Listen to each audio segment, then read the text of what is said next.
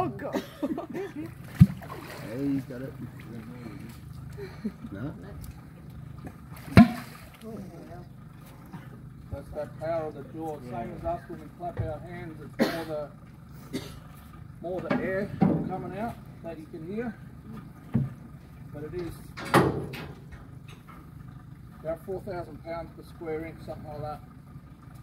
So on the back here, wow. It's not part of the skeleton, but they're floating pieces of bone. They're called osteoderms.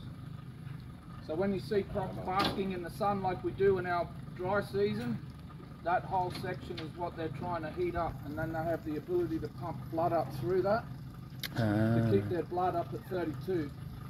That's why you don't find them south of the tropics, because they get too cold and can't maintain a 32. So during the dry season when people come up here, our temperatures sometimes get to 15 at night, and they still get to 30 odd in the day.